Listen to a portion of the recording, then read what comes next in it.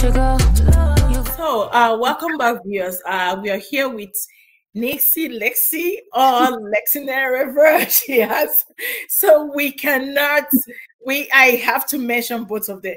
Neecee Lexy or Lexinary Reverse. She's live here with us on prestigious talk show, and she is doing very well. So please, if you really want to know how she has grown all these years, you have to stay with us to hear from her. So we have so many questions that I'm going to ask you today. So now I really want you to tell us, what was it like growing up for you? Growing up I had a very fun childhood. So being in an African household, obviously I have a large family. So a lot of times I have also siblings that made my life really amazing because they're super supportive for everything that I do. So, and then I also travel a lot. So a part of me traveling and going to have experience living in different countries kind of also sharpened my mind because it allows me to see different culture. It allows me to interact with different people. And then a big, huge part of it, I would say also being raised in Toronto, because Toronto is such a diverse city. Like you find people from all walk of life, yes, Asia, Africa, Europe. And with that, because a lot of times as a children, like when we're playing in a playground or we're in a school of sports, there's always these things where you'll be able to kind of learn from different culture, learn from how sometimes similar or differences you are. And that also helps and shape who I am. And I would say it was like an amazing thing. And a lot of things that I do also, it is because of the friends that I made or the influence that I got from all of this experience. Oh, wow. Wow, thank you for sharing that with us. Yeah, especially the fact that you said your siblings are really supportive. That's very, very good. When you have a good support system from your siblings, trust me, the sky is just a starting point, if you ask me. Honestly, for them, there were so many times where I wanted to produce things, or I have ideas, I wanted to bring it out.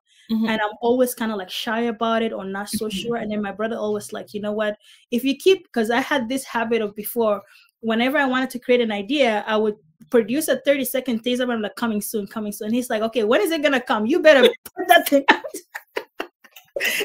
So they pushed me a lot of time to make it happen. And that is why I kind of like, I like that because of them. That's really beautiful. Coming soon. I love that. So, and it keeps pushing you. That is really, really good. You see, now you're saying it. He's there to also encourage you, to support you and tell you, you can do it. You have a good support system, So a big thanks to your brother. I want to say thank you to him, wherever he's watching from right now. Thank you so much. And if you're watching, viewers, if you have a family member, a friend, a sister, a brother, or wife, husband, your partner, your siblings, whoever that person is to you, try to support them. When you support somebody, it is very, very important. Support them, encourage them the best way you can.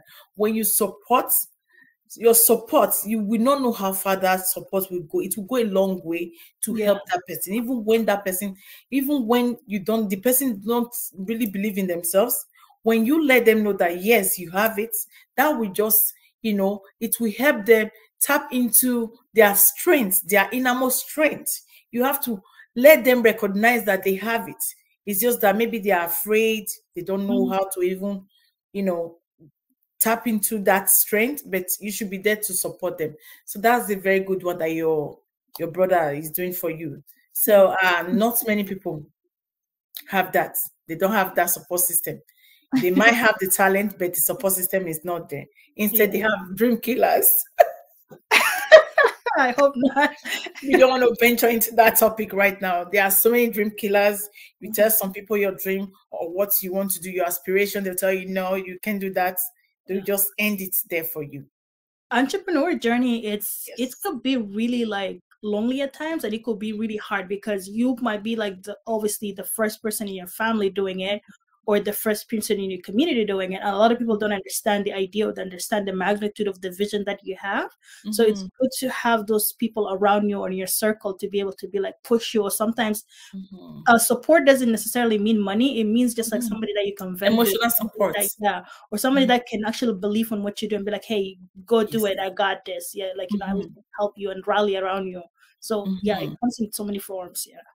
Yeah, thank you so much for sharing that with us. So now I really want to know, how do you tell us how you stay motivated? What keeps you motivated? Lord Jesus. I want to hear that, please. And maybe my viewers also want to hear that too. Yeah. I would say what keeps you motivated in the industry, knowing there is so much competition in this market in terms of, what you're doing? So what keeps you motivated? I would say one of my biggest motivation thing is staying true to yourself, is understanding who you are and what you want to do, and what makes you so special in this industry that other people don't have. Because when you go to the grocery store, that was actually an example one of my mentors say, when you go to a grocery store, there's so many bread brand, right? Yes. And there's so many water bread, and there's so many like beans and stuff like that.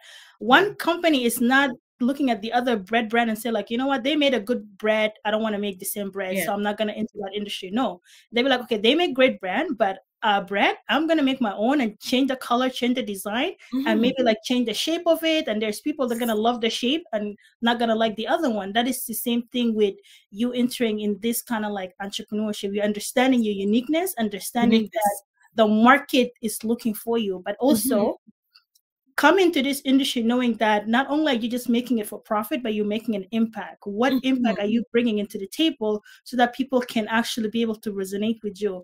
And the mistake a lot of entrepreneurs do is they're trying to sell you the what, but you focus on selling the why. Why should I come to you? Why should I get your server? Why should I even connect with your brand? If they're able to understand the why that you should do it, you will have longevity of success of brand that will thrive. And for me, I understood that from the very beginning. It's like, okay,